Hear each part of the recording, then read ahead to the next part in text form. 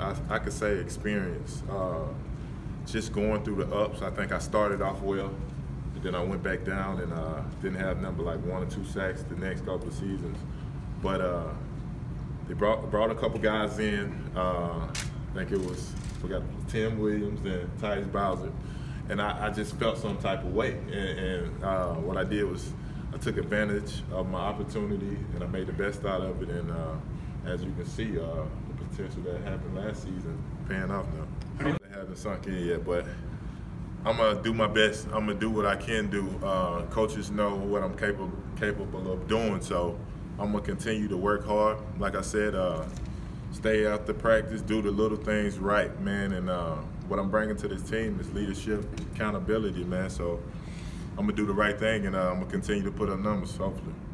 15 to replace a guy, Terrell McPhee, and they actually played with him. And these were the 2 guys who was on the edge, the guy with 13 sacks and 15 sacks.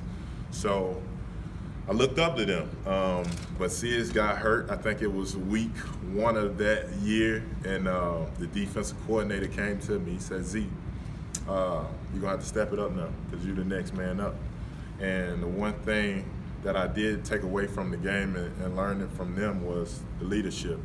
The guys showed a lot of great leadership, and I want to appreciate them too, man, for taking me under their wing and doing great things like I'm doing now.